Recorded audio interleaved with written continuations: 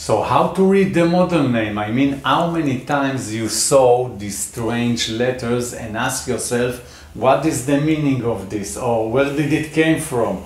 So let's define what the model name is. First of all, anybody watching this, you may not even know it, you all followed its rules. And second, every letter that the manufacturer provides is important, especially if you are a planner, maintenance person, or an air conditioning technician. So today I want to talk to you about the Mitsubishi Electric outdoor units, details of model names. The model names of the unit is a group of characters that each one of them describe the functionality of the unit. Now let me explain the meaning of the characters. The first letter P is for package air conditioner, meaning that you can connect this outdoor unit with indoor units and controller as a package. So if we connect all these components, it will work as an air conditioner. Does this explanation make sense? If no, please leave me a comment below.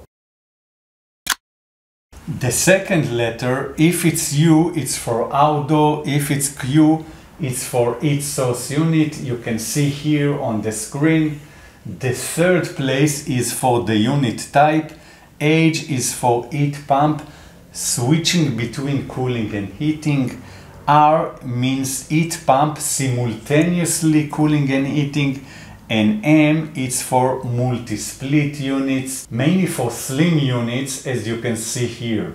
If you are asking, hey, where can I find this model name? So at this specific unit, the model name appears here on the bottom of the unit. If the sticker is faded, the model also appears on the electrical diagram inside the unit.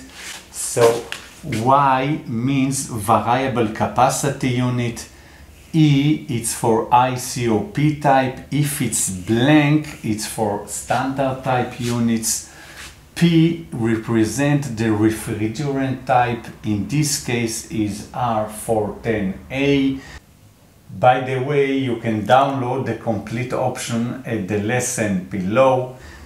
200, the number is for the cooling capacity of the unit in kilocalories per hour divided by 100. For example, in this case, the cooling capacity is 20,000 kilocalories per hour. Y represent the voltage series. In this case, it's three-phase unit. These are the product sequence, and the PS is for salt-proof units.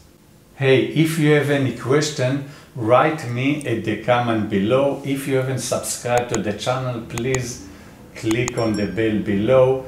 Thank you everybody, take care and bye bye.